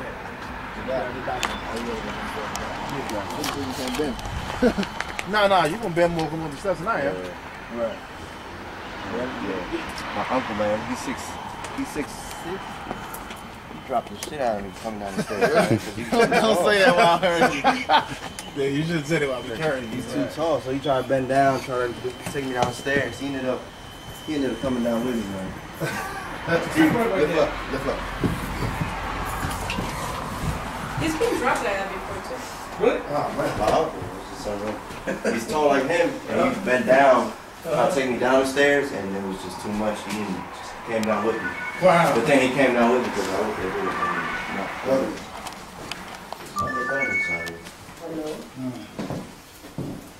All right, so this is a split level house. Boy? Yeah, it's split for you. I can split level, split the same thing. So now with this house, it's got a good room, right? The functionality, you want to look at the functionality of the space. If you were living here, how would you utilize the space? You know what I mean? Again, you got your main door, you got access to the people in the dining room, you can see the kitchen, you can see people coming in and out the hallway, people going up. So you always want to visualize that if you was here, what would be the purpose of this space? And you always want to utilize the space properly for its positioning, right? So in this particular, I mean, this is a good space. I like it the way it is. You want to do anything else? I would, Anything to it? you know, I like it the way it is. I would add crown molding. I would add in the dining room chair rail molding. I would replace the dining room chandelier. And then this right here is a load-bearing wall. So I would take this out, but keep the column here. Keep the column here for support. Yeah. Just take out the header. Okay? So that gives you more, makes the room look bigger. Yeah. You know, we take this unnecessary here. And then in this room here, you know, I mean, this will have to come out. But the walls and the ceilings look good. It's, you know, you want to run your hands over the walls, and you feel like little what I call, you can feel bumps and the little things. You want to sand all the walls down first. Get all this stuff off, get all these nail holes out of there, sand it all down, and then hit it with the primer, and then paint it. Okay, because these people don't feel that you want this consistency. These windows, I mean, these are old, those are original windows. Yeah. All right, so the way I do it is basically one window is about $250 to yank it out and to put it in. Okay. So that's $500 right here easily. Now, if the trim and the wood outside is bad, when you take the window out and you can see what's really going on back there, then if the wood is bad, then that might be another $200. Okay? But if it's just simply taking out the window and the wood and everything is good, there's no rotted wood, nothing, you can slide it back in. You can get a window for like $150 to like $180, and about $100, $125 to install each window. So when you're doing your budget, if you don't know if the wood is bad, would you just budget that in? Exactly. Yeah. So you're talking about $400 a window? Yeah. Now those big windows, those are bay windows. Those are going to be a lot more money. You know what I mean? So if you just simple math, you got 10 windows, and if the house seems like the bones and things are good, 10 times 3, that's $3,000. Right. Okay. Right? If you want to do 10 times 4, that's $4,000. Right? And then the window grading, like, you know, you have glass, you got double pane, you got single pane.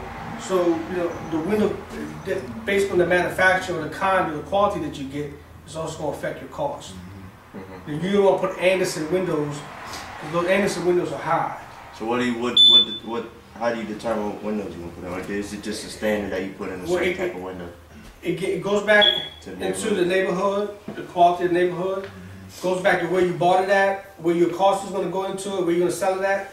So you want to look at all those things, right? If you bought it low enough, then you can maybe put in a higher grade.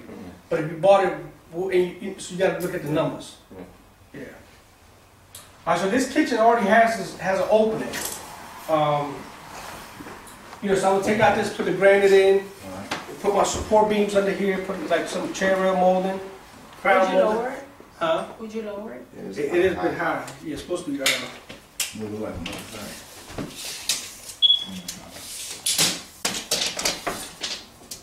So this right now is 50. So technically it should be between 44 and 47. It's right about here. Because right now it's about that much higher. You know. She can't even see over it if she didn't have shoes on. For you, it's okay. Yeah. But this kitchen is functional. You know what I mean? It's functional. I mean, at least the cabinets are never bad. Yeah. I will add the backsplash. You were asking about the GFI. Yes. So whenever you're next to the water, Yeah. you have to have GFIs in the kitchens and the bathrooms. Because water could splash into the outlet. That's mandatory. But those are not Yes. GFIs, they don't have No. any cess switches on them, right? These are not. Those are not. Yeah, these are regular. So why would they let them pass? Is it because it's an older house? Yes, yeah. Okay. Yeah. But whoever's gonna buy it, I'm sure it's gonna come up. Yeah. It would have to come Now, up. would you leave this counter or would you No. change it? Granted. Yeah, granted. So would you leave the counter? No. Or the Cabinets? cabinet? What do you do? Like these cabinets are in good shape. What do you do with these? Well, I would maybe put them in the laundry room. So Recycle them somewhere in the house? yeah, maybe put them in the garage. You can put tools inside there. In the laundry room, you can put your detergent. Right. You know what I mean? You can use it for your Lysols, your bathroom cleaners. I would just reuse them and clean them up. You know what I mean? And then you But should. if you didn't have somewhere for this house, would you have somewhere to keep this stuff? I got 3 acres of land No. where I have my shed. I got my vans and trucks. I keep a lot of raw materials there off of Capitol Heights. Would you put more lighting in Yeah, I would put recessed lights. here? Okay. Why not recess lights over in the And I would living do room, recessed light throughout the house? the top floor. Top floor. What would you do with this empty space here? But this will have to come down, so I could put in a 30-inch base here and have the countertop come up, and then have it go up and have like an island, like a breakfast bar on this side. So then you have another area to chop. You know, you got another countertop area, and then you got another 24-inch deep cabinets to put your pots and pans, you know, things like that. So I would utilize the space in that manner. The floor? That would have to come up. So right about check out Then the the floor. carpet would come up, and then you It could would, just, if you were to take out the carpet and this even hard Is there wood? Is there wood? Hardwood? you could pull back the carpet, the corners of the carpet. You could pull back and determine if there's hardwood under there. I doubt it. Do that corner. That's why you should carry your knife. You can cut a little corner Let's see. and you can pull it back. You know what I mean? So Here's a knife. Down there pretty good. I'm on here. So it's nice.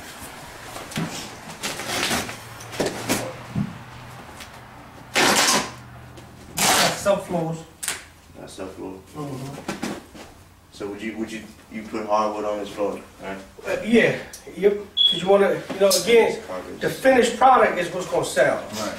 So your finished product is going to sell. So hardwood floors, So right here you measure. recessed lights. Yeah, measure this out. You can walk it out. You can even step it out. Because again, you want to get quick estimates. Yeah, you don't want to be. You don't want to be to the penny because you never know if you're going to get the house. You know what I mean? Spend 20 minutes, okay, I'm going to drop 30 in here, I'm going to drop 15 in here, drop 10 in there. Total cost 45. And numbers don't work, keep moving. Yes, I do. Right? Alright, so, and I would put the backsplash in here and put in new appliances. You already got a pantry. Women love pantries. I mean, canned goods and crackers and everything else. That door's too narrow. It's a pantry though. It don't matter. When you got no space to do a refrigerator over here. It's a pantry. It's space. Hall closet. I would replace the doors. Put in 6-panel doors. These doors are old, inundated doors. And the best way to do the doors is to just yank them out and get the ones that are already pre-hung. Because you know, you look at material cost, you get a slab for $27, or you get the pre-hung door for $67. All right. So the cost of the material might be cheaper if you just buy the slab, whereas if you buy, but the labor is going to take longer, right? So you look at the labor cost as well as the material cost. So speed of what was it say? Speed of implementation. Yeah. How you say it? Speed of implementation. There it is. But you want to get it done. Click. The goal is to get the money, move the money, get it back on the market. This, get this out. trim, you be taking this trim off? Take the trim out, put in the 4-inch trim, the new trim. 4-inch trim? Yep. Again, these are the things people gonna see. Yeah. How about the trim around the door? I mean the window. Yeah, that would take all that out. Oh, that's the. Take right off that trim off the window? What would you replace that with? That's old trim. What are those, the little corner, the little square, what are those Yeah, called? it's basically decorative pieces. Yeah, what's a name for it? Is it Little squares. just little squares? Yeah. All I mean, they got like 5, 6, 7 different kinds. Yeah. You know what I mean? So You can put them. yeah, you could run the crown mold and put a thing in the corner. You put, but again, yeah, it's just little corner pieces, little squares, things like that. Moldy squares. Yeah. And here's your bathroom. So you be like all trim. Yeah, I would yank out the, yeah. It's faster. Yeah. In the bathroom, I would yank the whole bathroom out. Take everything out. You mean gut it all the way to the bone? Take it out. The ball? Drive on through?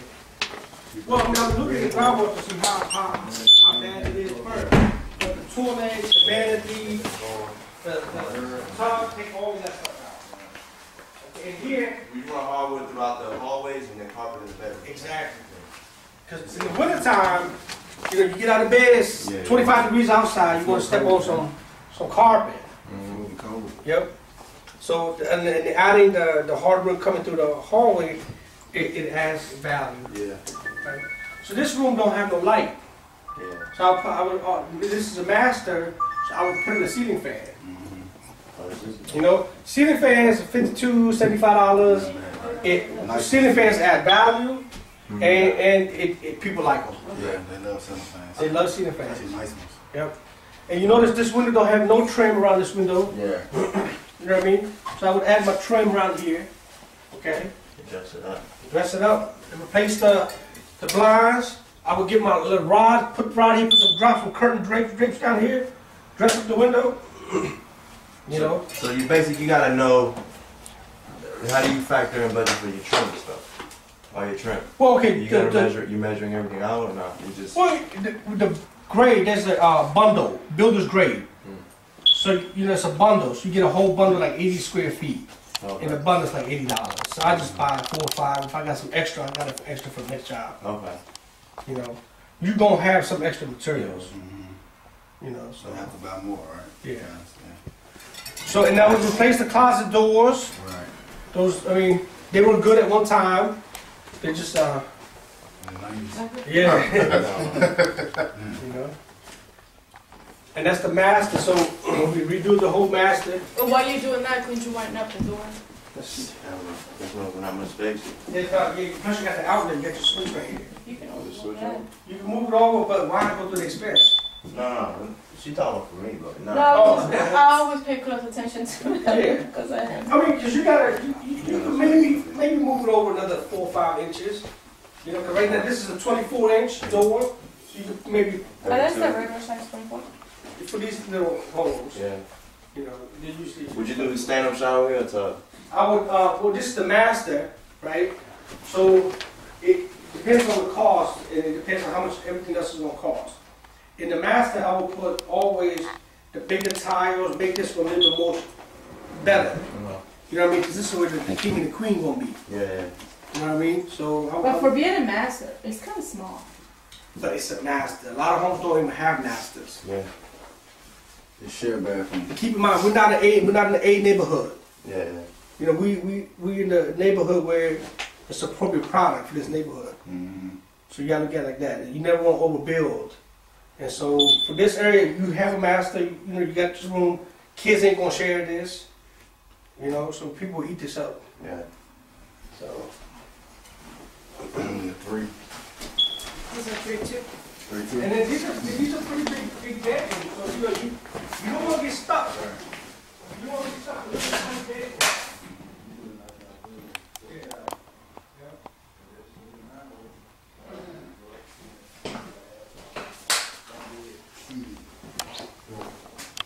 So no lighting either. Ceiling fans. Ceiling fan, all bedroom. Yeah. And the thing is, you already got the switch. You just dropping the wire. Yeah, just put in a junction box. It's a nice size closet. It's a nice size closet, nice size room. Don't get stuck with them old houses in some of those areas where the bedrooms are 8 by 8, 7 by. Most people got at least a queen size bed, and they got a dresser. They got 2 end tables. So you want to keep all that in mind, because most people, you know, they're not little people anymore. Back in the day, full bed or a twin bed would be fine, but he can't sleep no. Yeah. So you need at least a king. So you know a king's gonna come out about here. Who? A king. I mean a queen, a queen. Oh, there's no way a king Yeah. is. Full bed is fine. Yeah. And then we can put the dresser. Queen of them like drowned it. But this room don't have no cable drop. Cable drop. It's got a telephone, but there's no cable here. So you do the Yeah, cable they didn't too? do cable back in the day. They didn't yet, but you can. I mean, I have a cable guy, and then sometimes it depends on the house. And once the walls, if all the walls have to be opened, I'll run the cable. Right. But if I'm not opening the wall, I'm not gonna drop it in. Call Comcast. You call Comcast. So these are some good house. Making an offer on this house? Huh? You making an offer on this one? You here already? Might as well did the inspection. Yeah, today. We did. How much is listed for? 187. Still no light. What, 220 or something? What's the subdivision? This is not Bowie. What area is this? So the list is Upper Marlboro. Yeah. 20774? 74, right. What subdivision?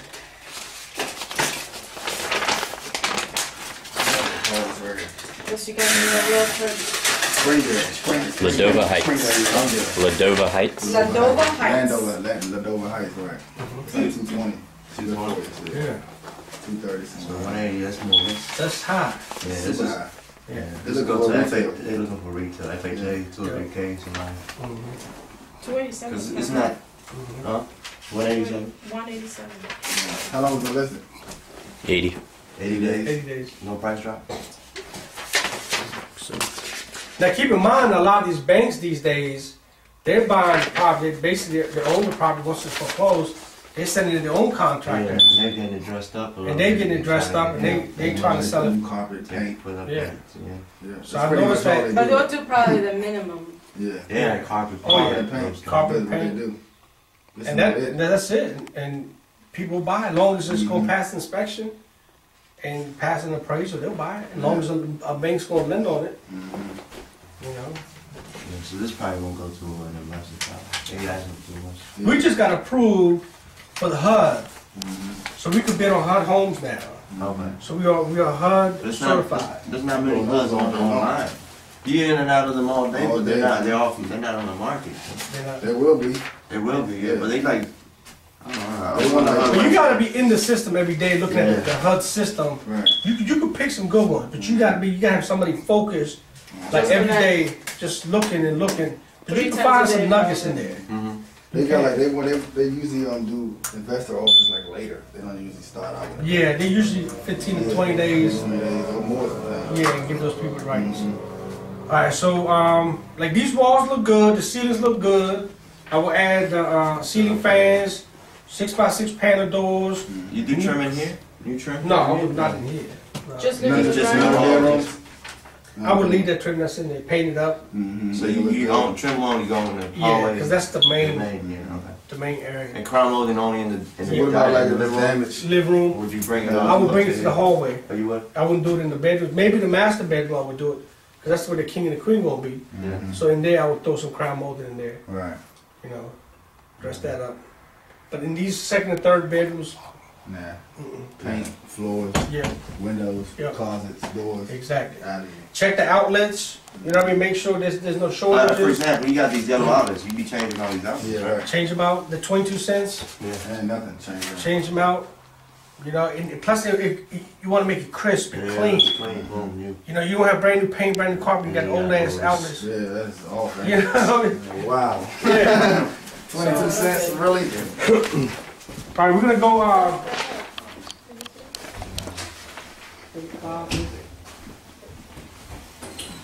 You got two hall closets.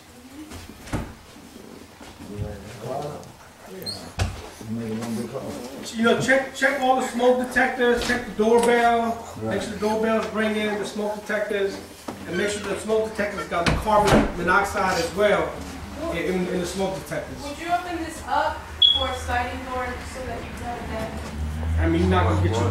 Depends if you got it for 80,000 and you can sell it at 230, 240. Yeah. Then yeah. But if you got Where it, you get it? yeah, it depends where you get it at. Man, that would look nice. It will look nice.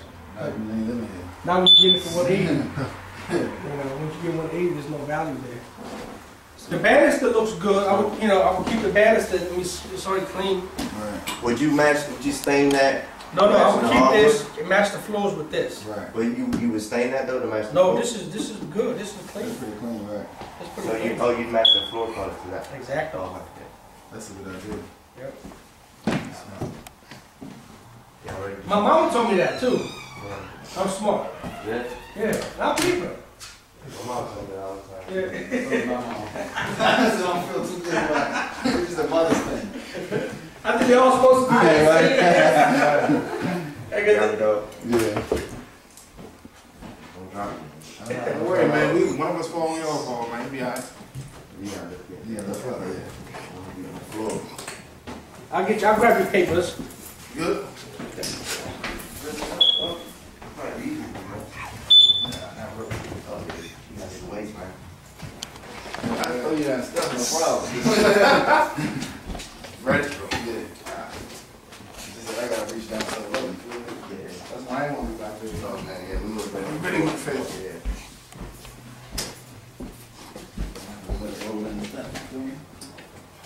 We got all your mechanical. Some of roll these. Where you at? Oh, yeah. It's trying to find a light, but I don't see anything. Come on, girl.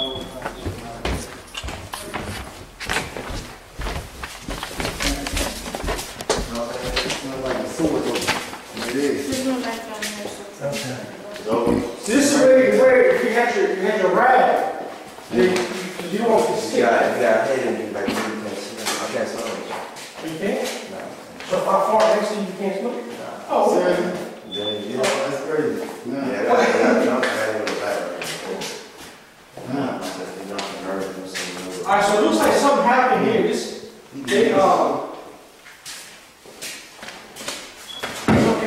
the drain pipe coming down. So this is the plastic stuff, cabbage, this plastic. That's like PVC, man. Yeah. It is for the house. Right. People start using copper that much. They're using a lot of PVC. People keep stealing copper. Yeah. Copper has gone up in cost. Yeah.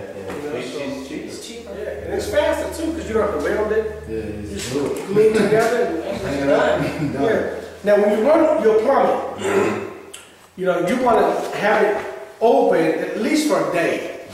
Run all the waters in the house, toilet, sinks, showers, everything. Make sure there's no leaks or drips. Because when you put your T's in your elbows, you want to make sure they're nice and tight. You know what I mean? Last thing you want to do is put the drywall back up and you got the water drip somewhere. Then you got to cut the walls open and figure out where the hell the leak is, because the water travels. So the leak will start back here, but you got the water stay right here. So you're thinking it's right here, but you got to find the leak. You know, so make sure when you're doing your plumbing and stuff like that, you do it properly, take your time.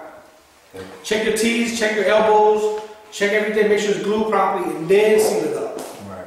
You don't never want to go backwards, you want to keep moving Yeah, I forward. know a contractor, he did a job. Close it all up. He got the glue like the T's or something.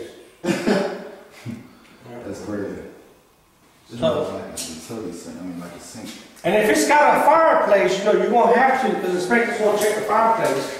You know, you're going to have to get the fireplace, especially if it's wood burning, you're going to have to get it cleaned and get it inspected, because sometimes birds will build a nest and stuff in there. clog it up. Clog it up, so you could call a chimney company, and have them come out, clean it, inspect it, and you can say the fire is tested and works. Your fireplace add value. Right. They do add value. Who would you clean this up?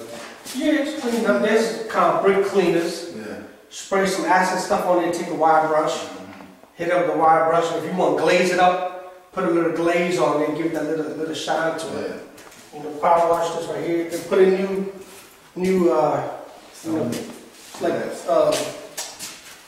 motor in there. Now this popcorn ceiling, you scrape all that stuff over. I don't like popcorn ceiling. Nah, I don't like it. That's all, you don't really use that. So, since that's, I would just tear it down. Tear it down since that's already. Yeah, just tear it down. How much? Just this area or the whole? The whole thing, because you want to keep everything consistent. Yeah. Keep it all consistent. What about the walls? No, the walls are good. This is it. Yeah. Walls are good. Yeah. So your electric panel, you check out your electric panel. Okay? So you want to check out how many amps, you want to, make sure, and you got plenty of space in there too, if you really need additional breakers and stuff. Yeah. Looks like they painted over this thing. You can't even tell how many. Yeah. How many? This is easily, at least 150 more. Right, more. Yeah. You can tell by the wire outside? You can tell by the wire, you can tell by the breakers as well. Okay. You can count the breakers, it's over 100. Mm-hmm. You got 15, you got 20, plus Just 20, stuff. plus 20, 15. And then look at your stuff. Is it gas or is it electric? Right, how we need the furnace. Right. If it's all electric, everything's electric, then you want to make sure this is at least 200. At least 200. If everything's all electric. Mm-hmm. But if it's splitting the load, you got gas and you got electric, the 150 is good. Good. Good, right. You know what I mean? So Nothing to this panel. let's go look at the furnace and look at the water heater, look at these things.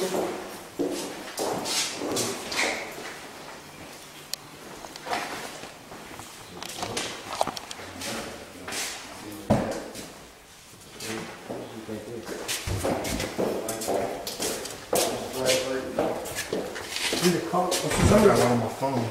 Oh, you got that. Yeah. So they was in here, they took the coil off. Right. So something like this, I would call an HVAC company, have them come service it. Right. Have them look at it and service it. Everything's electric. You have them service, you wouldn't put a new? Because I would have them come service it, look at it. If they say, hey, look, you need to fix these 10 items, then I will fix those 10 items. Now the fact that, There you go. there you go. Somebody's smarter. So this is like a wet room or what's this? Yeah, How would you lay it's a it laundry right here. Hook up. Now, since the outside condenser is gone, Right.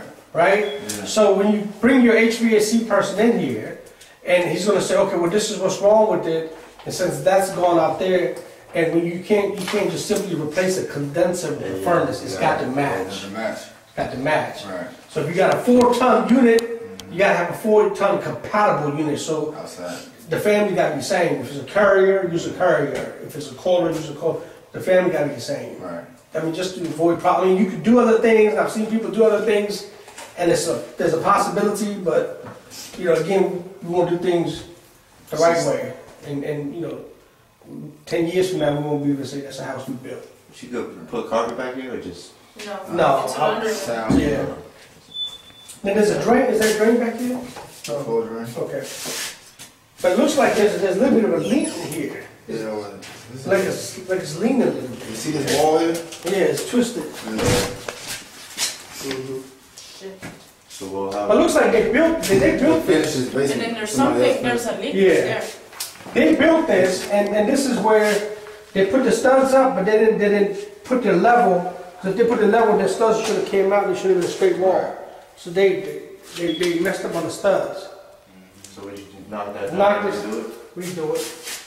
Because last thing you want to do is do all this good stuff, Then you come down here. and you're like that 89% I was talking about. Yeah. You do everything right 89%, but then you fall short. Yeah. You fall short. And then people think there's something wrong with this. Mhm. Because people always think the worst. That's just human nature. What's back here? The back. So it's a half a bathroom back here. Okay. But you could put a shower in there. Just Man, enough this space. door frame is little. Nothing for it. Yeah, it's got no space. This room's bigger than the rooms upstairs. It's got a light on the door. See, since you use it as a bedroom, 'cause it's got a window, I would make that to a Oh, full, man.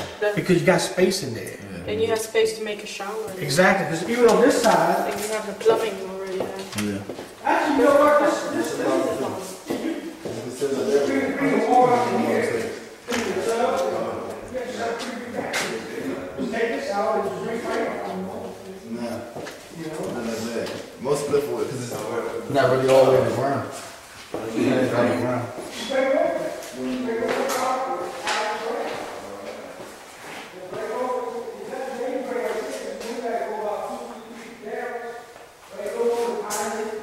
The main drain right there, if you decide to put a tub on this side, how would that drain it? No, it's definitely underground. You're gonna tie it underground. So would you put a tub or a shower? I'm sorry. Tubs to me have more value. Okay. And they, to me, they're faster. Yeah.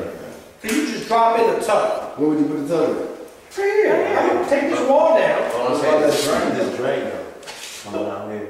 We'll box around that drain. Just put like a little box around that drain. Cause you still got space right here. This is Right. open space. So you do that box in. Yeah, because if you cut this and try to move this over, that's a lot of money. Yeah. I mean, it's right, and you got all the pipes coming into the one drain. You gotta cut all those things over, and you gotta cut this over at the bottom and move everything over. How would that look with a tub and then a little box? That'll be fine. I think by now I see what he's saying. It'll be all right. People want to whether you like, they're like, oh, nice little post. I'm trying to picture that. Again, it goes by where you bought it at. If you got enough money in there, then you're gonna break this open and break open this whole floor. Break everything open and then move it all over. But it goes back to how much meat you got on the bone. You got plenty of meat, then yeah, you can work with it. If you don't, I won't mess with it. But put it in your offer though, you have to decide, are you gonna include that in your budget to decide what you're gonna get? Based on where you buying it at. If you buy it at 187, I wouldn't add more work. If you buy it at 89,000, you got enough meat on the bone, then yeah, you break open, add another $1,000 to it.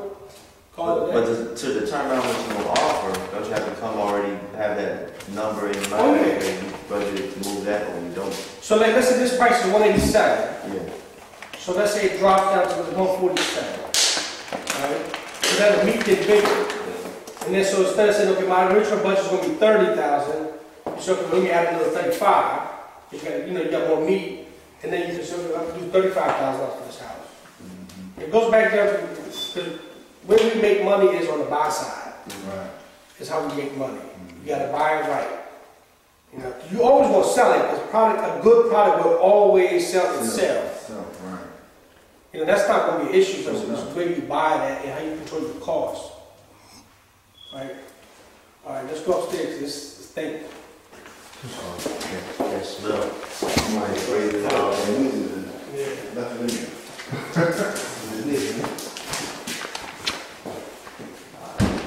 Oh, yeah, we went outside. Outside. Outside. Yeah. Who's Yeah.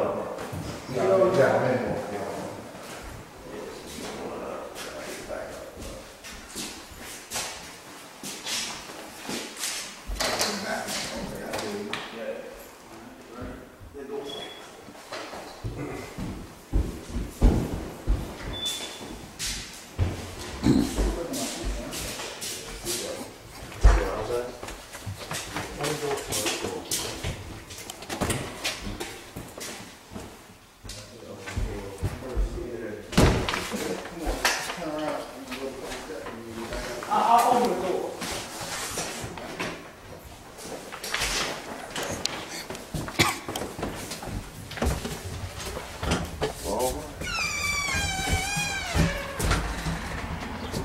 That's a good team, man. Yeah. Yeah. Thanks, brothers.